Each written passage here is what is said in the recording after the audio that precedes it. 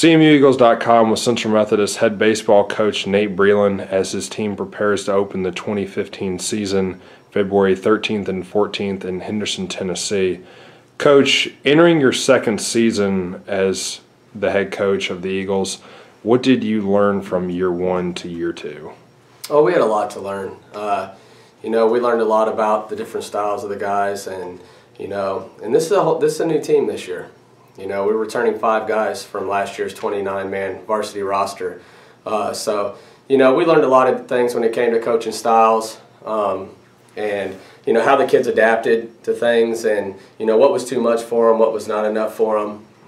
This is a different group. This is a group heavy of juniors with some younger guys mixed in, but some great seniors from last year's team when they were juniors came back. So the biggest part is just the growing pains and figuring out what we need to do better as a staff and organization and basically productivity with them. That was some big changes we've had to make this year. What were some of the modifications that you made as a coach as you move into year two from year one? And I'm sure you probably feel like a lot smarter, light years better after coming off your first year.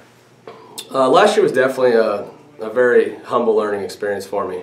I had to sit back all summer, with a 21-26 record and figure out, what I needed to do to make things better. And it started with recruiting. We went out and we recruited really hard. I added Coach Ehlers to the coaching staff, and our staff's really dug in this year and made some adapted to this new group we have in, and this group works their tail off, and we're looking forward to it. You open your season playing in Henderson, Tennessee. Over 2 days, you'll play 2 teams. You'll play Freed-Hardeman and St. Francis out of Illinois. Both teams made the national championship opening round last year. Both teams returned talent from last season. Talk first about Freed-Hardeman and the challenges they pose to your squad. Freed-Hardeman has 6 games in right now, and they played a really good Northwestern Ohio team. 4-game set last weekend and split with them. They're a team that's built on speed, and I've told our guys all week, you miss a cutoff, you bobble a ball, overthrow, ball in the dirt, this team's going to advance. This team kind of has very controlled chaos on the bases, and they've got the speed to back it up. So, of course, they swing it as well as anybody out there. They attack balls in the zone. Very few strikeouts, also limited on walks. They're a very aggressive team. Jonathan down there does a great job with them. They've bought into the system. They're similar style every year.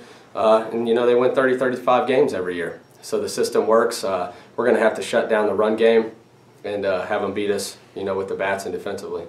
Freed-Hardeman leads the country in steals per game. You allude to their speed on the base paths. What are some of the things that you've noticed about them that you think make them such a good team at taking bases?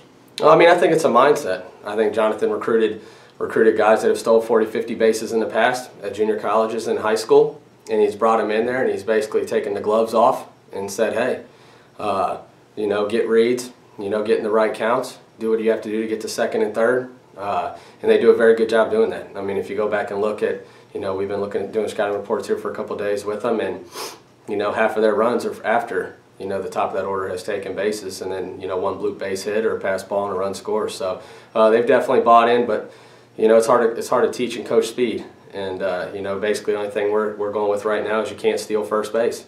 So if we can keep them off the bases and make them earn their way on by not walks or hit by pitches, we'll see what we can do. When you look at your matchup against St. Francis, again, a team that is a tradition-rich program, made it to the championship game of the Georgia Regional last year, what are some of the tools, players that they bring back, and what is kind of their philosophy for Eagles fans that aren't used to seeing St. Francis play? We're not super familiar with St. Francis, but we've done some homework on them and made a couple calls. They return a talented depth of pitching. They definitely lost their ace to the draft last year, and then they return a shortstop and some 2 or 3 other key players on the infield for them in the outfield that's going to contribute. St. Francis built their team last year on pitching.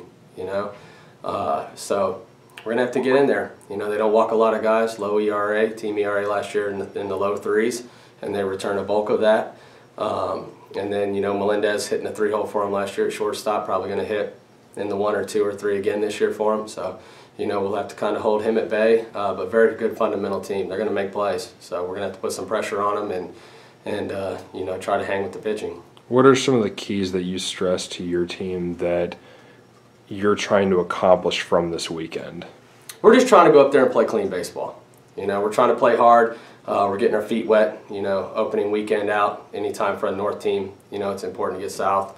We're just trying to go play clean baseball, you know, and come together and find out what roles each guy's going to take, or, you know, who's going to step away next weekend coming to Joplin of winning a starting job or continue to keep a starting job. You know, if we come out of there and we've worked hard and we've limited our mistakes, you know, our walk to strikeout ratio is solid, you know, I'll feel pretty happy coming out of the weekend.